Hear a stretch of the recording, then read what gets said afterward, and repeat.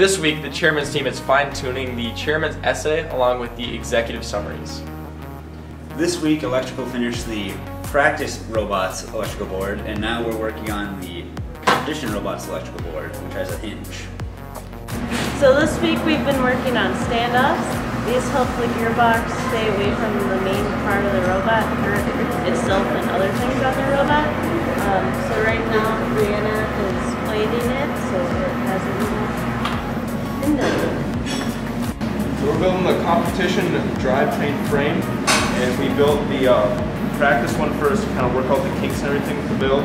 So we're just putting it all in jigs, putting the clecos in first, putting the clecos out, and popping in rivets. Alright, so I'm putting together the wheels. We're using traction and omni wheels for the competition pod, and we've already done them on the practice pod. We're just finishing up the one for the competition.